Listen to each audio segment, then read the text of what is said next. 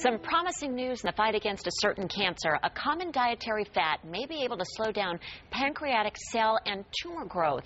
And here to explain is natural health care expert Dr. Mark Mincolla. Thank you so much for being here. Thank you for having me. So tell us about this study. It sounds remarkable. It is remarkable. Animals implanted with human pancreatic cancer cells were then given a fatty acid that's basically a dietary fat called GLAs, gamma-linoleic acid. Remarkable results. Tell us about the results. What do they suggest? Well, they actually used it under two circumstances. One group of animals actually received common chemotherapy, the others no chemotherapy. Both received the GLAs. 85% abatement of cancer with just the oil, 100% with the oil and the chemo.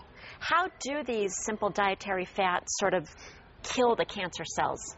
That's a great question. I think the bottom line of it is we know by now that cancer is an inflammatory condition. Right. There are good fats, there are bad fats.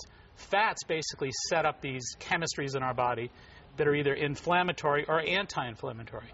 Where cancer feeds off of inflammatory fats, these are good anti-inflammatory fats that actually kind of work against cancer.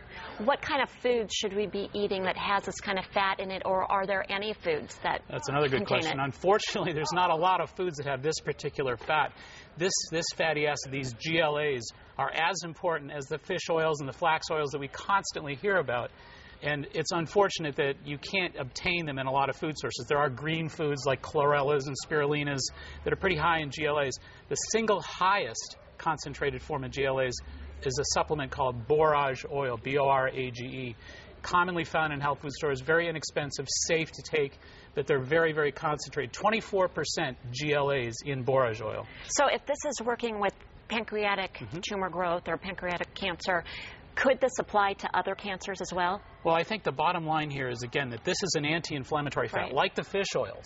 And these fish oils and these GLAs that are so powerful in their anti-inflammatory eicosanoid properties have been found consistently to be anti-inflammatory in a very powerful immune-enhancing way against various forms of cancer. This is just one other study that says, hey, wow, one of the most aggressive of all cancers, the number 4 killer of all cancer forms, pancreatic cancer, seems to respond in that case as well. Promising news for so many Great people stuff. out there. Absolutely. You have a website you want to share with us? We do. It's maxhealing.com. Just one word, Max Healing. All right, Mark Mincolla. Thanks so much. Thank you so much for joining us. Thank you.